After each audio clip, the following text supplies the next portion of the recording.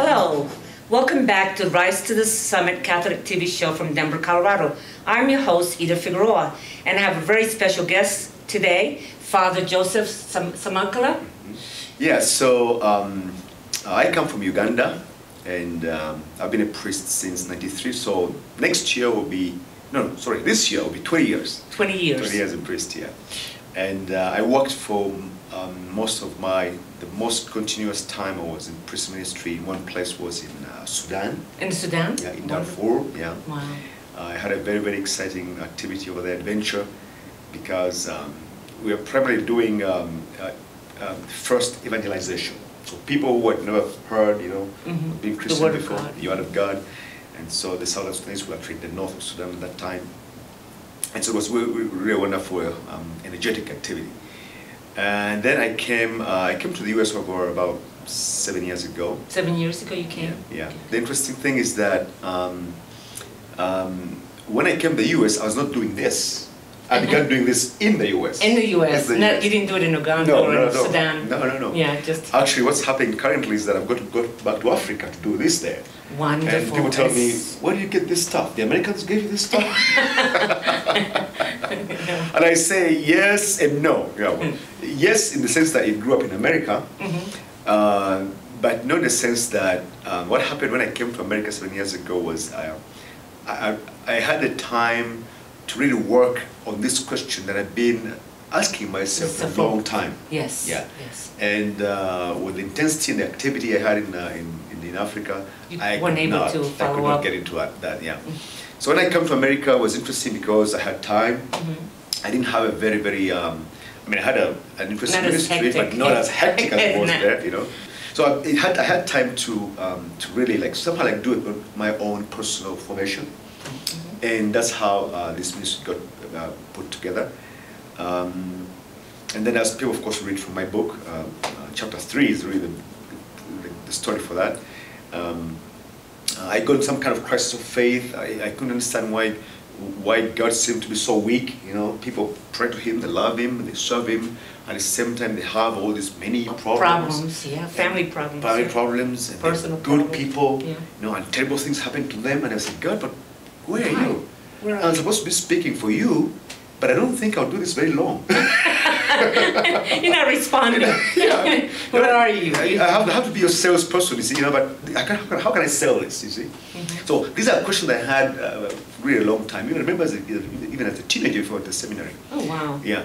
So really coming to America was an opportunity for me to develop this and to think about the Holy Spirit. Exactly. And brought you here. Pray about God's providence. Yeah. So that's how basically the music came together. And to this, maybe I've been, because I didn't do that immediately when I came here, so maybe it took me about 2 years somehow, 2 years. And so I've been doing this about 5 years now. 5 years, you've been doing this ministry. Yeah. The first 2 years was learning it, putting it together, getting all the information. That's right, yeah. How long, when did you write this book? How many years ago? Oh, this book came out only 2 years ago. 2 years ago only? But it only took me 1 month to write it. Oh, wonderful. So you had all the material when you did the conferences, the seminars that you did? I'd been already doing seminars, healing of family seminars for a while. For a while years, before the book came about. about. Yeah, about maybe 3 years or something, 3 years about. 3 years. And the funny thing was that, well, maybe not at the very beginning, but somewhere in the middle of the first 3 years, people began asking me, but Father, where is the information? Where's the book? Oh, where's the book? Okay. Yeah. And I would say, well, the book is in my head. In your head, in your heart. It was just like the kind of a running joke, And I got asked that more and more often, almost at every seminar. And then at some point I said, wait a minute, this is not a joke. Because really, the Holy Spirit. How many people can I reach, really? Yes. Am I infinite? At some time I will die. Right. What has got 7 billion people, There's no way I could get to all of them. Right. So I said, really sitting down and writing that book would be an act of charity. Yes. Because a lot of people will get to know this information without having to travel, without getting to me, or without me getting to them either. Right. So I sat down in 1 month. Wow, how wonderful. That had to be the Holy Spirit. Yeah. Oh, wow. Yeah. In 1 month, people take years. Yeah. Wow. Currently in the US, there are about 20, exact 19 groups that I know of that are doing book study, they take the book to study, the book together, and then they're beginning to put together some kind of ministry where they can begin to minister to other people. Right. And it's working very, very well. Good. So simply. So simply, yeah. Excellent. So I know it's a good number of priests that are using this in their own ministry. Could be maybe another 20, 25 priests in the US and out of the US, but mostly in the US, because that's where I am, yeah. So it's very, very interesting. I also have begun to have seminars for priests only, for clergy only. I think that's so necessary. Yeah. I think that's so important. So we had the first one here in the US in Missouri right after Easter this year. Most probably going to have another one at around the same time. So the week after, immediately after Easter next year. So that's when normally, of course, the clergy have had a lot of activity in the Holy Week and so on. So normally after Easter, they take some time off. Well, I propose to them take some time off with this, where they enjoy and learn, and The good thing about the healing of family mysteries is it gets to the root. Exactly. Further back. Yes. And not only it's not just family tree. That's why actually in my book. Yeah, notice it wasn't generational healing. No, it's family because it's family, we're right now the personal, exactly, the family, and then it goes into the generational. I noticed that. Exactly. That's excellent. Yeah. You notice that because you have experience in this. Yes. Somebody else would say. But the thing is that I notice, a lot of ministries do wonderful work, but they tend to do one thing. Limited, right? Yeah. And then they do it very well. But they do one thing. And then the others do the one thing, they do it very well. One thing, they do it very well. You need to But here, somehow I've identified what I call the 4 access points. So areas that Satan actually gets into our lives. And people get shocked. What? Just 4? So yeah. Because Satan is a creature. He's limited. He's not God. Limited, He's not God.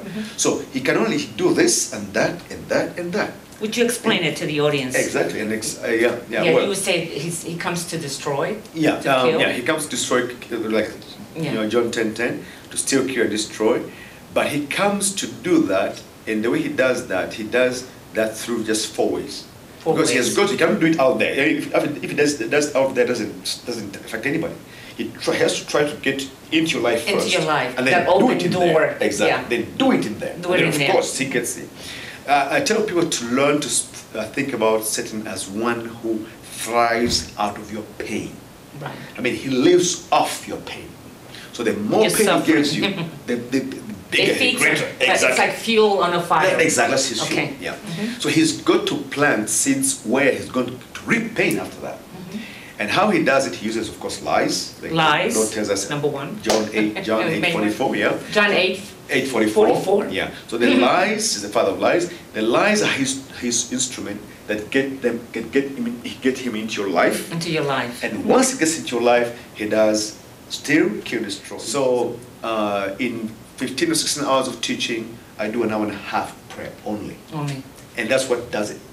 That hour and a half of prayer is what does it. People go home and have got a lot of good results in their family. And because now they have the knowledge. Exactly. And now they've opened up to following that knowledge, that steps to the Lord. Exactly. And so they open themselves so that the healing takes place really quick. Very, very, very quickly. And not only that, because now what has happened, because they're being taught and they're being trained, they own the tools. That's right. They don't need to look for me anymore. They have the tools. They know what's happening. They know they can explain things to themselves. All those questions they had in the past, now they can answer them to themselves. And now it's very simple. Very simple. Very, very simple. I love it the way you put it together. It's very simple. Very simple. It's completely accessible to anybody. Accessible, yes. It's nothing difficult, nothing you can't do or carry out. So it's an incredible tool of really empowering people. People get empowered. So where do you travel, Father? I do travel quite a bit, I would say. A lot in the US. I think by the end of this year, probably I would have covered more than half of the states of the US. Of the states of the US. Sure, yeah. Different cities. And you say you don't go to the same city twice. I don't go to the same city twice, no. This way you can cover more area. Yeah. I would so much wish to do that, but really I cannot because I've got a lot of invitations. I've got invitations covered all through this year until middle of next year, even beyond the middle of next year. So I really come once, I got the one shot. But the other thing that's good about this is that I tell people, look, the very first thing I tell people when I come to a seminar, I tell them, look, you've come as consumers, but you're going to live as agents. you'll be able to do exactly all I do. All I do, promote it and help others, yes. Not only promote it, but you can also be able to pray for other people. So teach them like I'm teaching you, make them understand like I'm making you understand, and then help them prepare their own prayer, which I call the famous 4 sheets. They've got to pray about the 4 access points. And then after that, lead them through the prayers, which are right in the book, same book. So they get their book, you get your book, and they do their part, you do your part, and let them go. And good things begin to happen after that. So even if I do one shot in any city, I don't have any problems of conscience or people but want to explain more now, because I know all the information they need is in the book, and I've gotten some kind of relationship with them. They've seen me, I've seen them, they've asked their questions and so on, they answered them, and then just go and work on it. Wow. Yeah. Wonderful. And in many places I've already been, not very many, but a good number of places, the ministry has just taken up parishes, yeah. People that before went there had nothing to do with healing ministry, nothing familiar with, no familiarity with it at all, are able to do it now. Yes. So simple. Yes. There's no mystery, Yes. because it's God actually who does the healing. So I do that. I do this in the U.S. I do also out of the U.S. Out of the U.S. What other countries? I've been to Europe. I've been to England once. I'll be going to Italy and France next month. And I've been to Medjugorje. I went there because of this too. Yeah, for a big group of people. I mean, Medjugorje is the world confessional at this point. Wow, I heard this many. Lines and lines of people. So I think now currently they have at least 50 confessions. 50 confessions. I think, how awesome! Because when I was there, they're just like finishing off a whole new wing. I know the one. Yeah. Wow. So I was to go to confessions in the evening from around 6 to 9. But so when I went, the first night I stayed in there up to around like maybe 11:30, like around midnight. Wow. But I didn't really notice. I mean, didn't realize. So after midnight, I went out, and then the following night to midnight, midnight. The third night, it occurred to me, wait a minute. When I leave, I'm the last one that leaves this place. All the confessions are closed. Oh, closed? You were the only one? Oh, wait a minute. What's going on here? So the third night, in the confessional around midnight, and then this gentleman comes in and asks him, just for curiosity's sake, before we do the confession, how long have you been up there? And he says, 5 hours. And they're waiting for you? Can I ask you one more question? Yeah. I mean, you've been there 5 hours? 5 hours, why? What has been happening to the other confessionals? Well, they've been there. And, yeah, but I mean, you saw them, like, moving out, and lines were, like, facing out, and he was saying, yeah. And then you were in this other long line, and you didn't go to the other ones? To the other ones, yeah. And he said, no. I said, why? What's going on? Did you actually see the priest like stick their heads out? There was nobody there. They closed and they walked off and saw them go. Instead of calling them over. Yeah. Why? And actually, Medjugorje, even in the summer, it's quite chilly in the evening. So it was quite chilly out there. Chilly, cold? Yeah, cold, yeah. So it tells me, Father, the people come from this confessional, when they go out there, you know what they tell us? They tell us, it may take you long to go in there, but it's worth the wait. It's worth the wait, wow. I said, wow. That's what they're telling me. Yeah, that's what. Oh, the line's still long, Father. And it was like midnight. Oh, wow. That night I was there up to 2 in the morning. Wow. Yeah. Wow, what a now blessing. that happened all the 10 days blessing. Wow. I was there. That would, now, the good no thing time about for this yourself. but the good thing about this is that there's no mystery. What I was doing that confessional is the quick one. The quick one. The quick in it, yeah. Yeah. One of the 3 steps. The cars. So there's the repentance to God, and forgiveness. Actually repentance to God, and then canceling agreements with Satan and sending him out of your life, and then calling in the Holy Spirit. Right. Yeah. So whenever I did that, anybody for any particular situation they talked about, people felt something incredible. Lift. Something lift. And light. And that's what they go and tell people out there. So if they go to him. I give that line, I give that line. Yeah. So really, when this is in the hands of priests, it's a very, very powerful tool. And it's so simple. So simple. Yeah.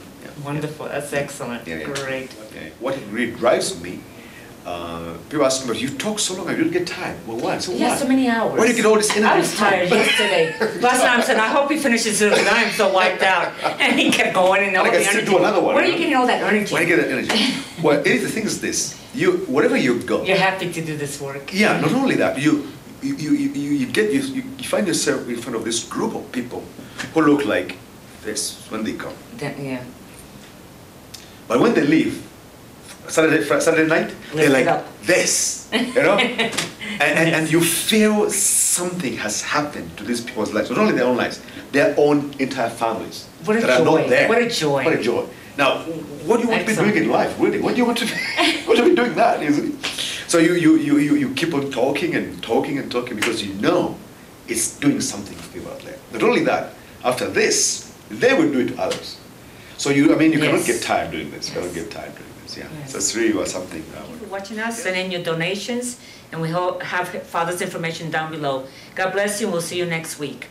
Thank you very much. God bless you.